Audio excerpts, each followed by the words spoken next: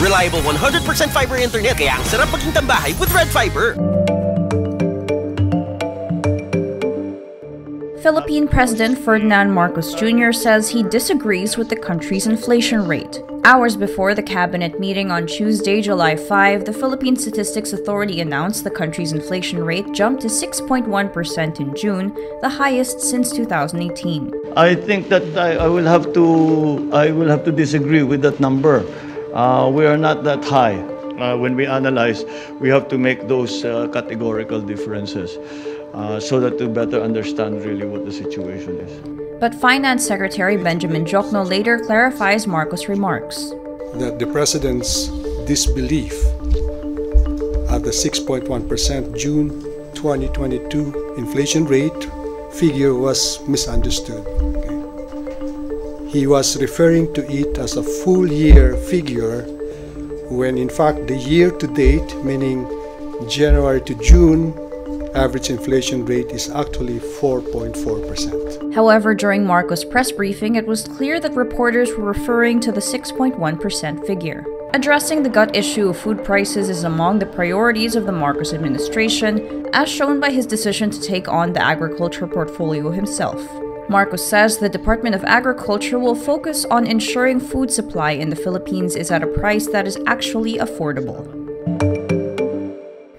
Negros Oriental Representative Arnolfo Teves Jr. files a bill seeking to rename the Ninoy Aquino International Airport, or NAIA, to Ferdinand E. Marcos International Airport. Teves says the airport should be named after the late Ferdinand Marcos, the father of the newly elected President Bongbong Marcos, because it was built during his term as president. But Teves' proposal is based on false information. Rappler previously fact-checked a similar claim circulating online.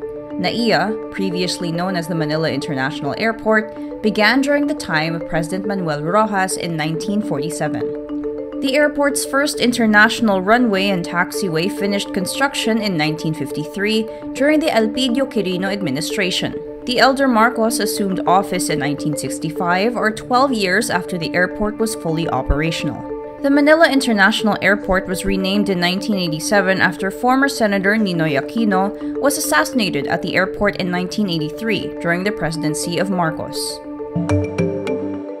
Philippine historian Ambeth Ocampo gets mobbed by influencers and pages supportive of the Marcos administration on Facebook and YouTube. This comes after Ocampo commented on history to correct a remark made by actress Ella Cruz that likened it to rumors. Ocampo is a multi-awarded historian who is widely cited for his works on Philippine national hero Jose Rizal. Rappler found at least 20 posts across Facebook and YouTube that sought to discredit Ocampo. The attacks peaked on July 3. As of Wednesday, July 6, the posts remain online. The first and most cited post in Marcos circles was that of lawyer Nick Nangit, a lawyer known to support the Marcoses. Nangit is also repeatedly cited by Marcos vloggers to defend President Bongbong Marcos' multi-billion peso unpaid taxes. The refusal to believe in history as written by established historians is central to the Marcos disinformation and misinformation network. In the Marcos narrative, the family was the victim of the People Power Revolution despite the well-documented human rights abuses and plunder under their patriarch's regime. The University of the Philippines Diliman Student Council urges campus officials to probe the latest claim of hazing-related violence by a university fraternity. In a letter to UP official Rosalio Aragon, the Student Council calls for fact-finding and investigation into the reported hazing violence, made public through a series of tweets on Sunday night, July 3, by Twitter account Leaks. The tweets contain graphic images of the alleged hazing incident. As of Monday, July 4, Leaks had been suspended for violating community standards.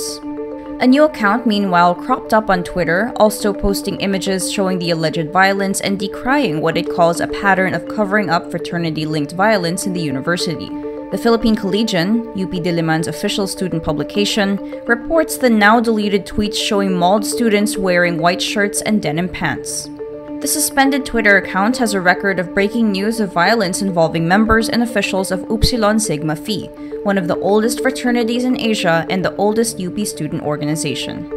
In 2018, Upsilon was also embroiled in a controversy after violent and misogynist conversations of alleged members leaked online, igniting a national media firestorm. Upsilon Sigma Phi counts among its prominent members the late dictator Ferdinand Marcos and slain Senator Ninoy Aquino. K-pop girl group BLACKPINK is making its much-awaited comeback in August.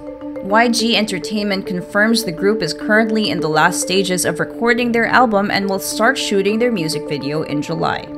The exact date for the official comeback has yet to be announced.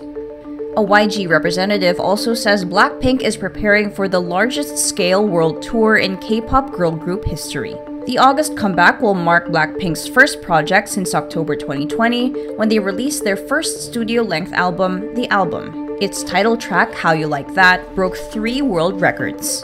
The K-pop girl group, composed of Lisa, Jennie, Rosé, and Jisoo, debuted in 2016.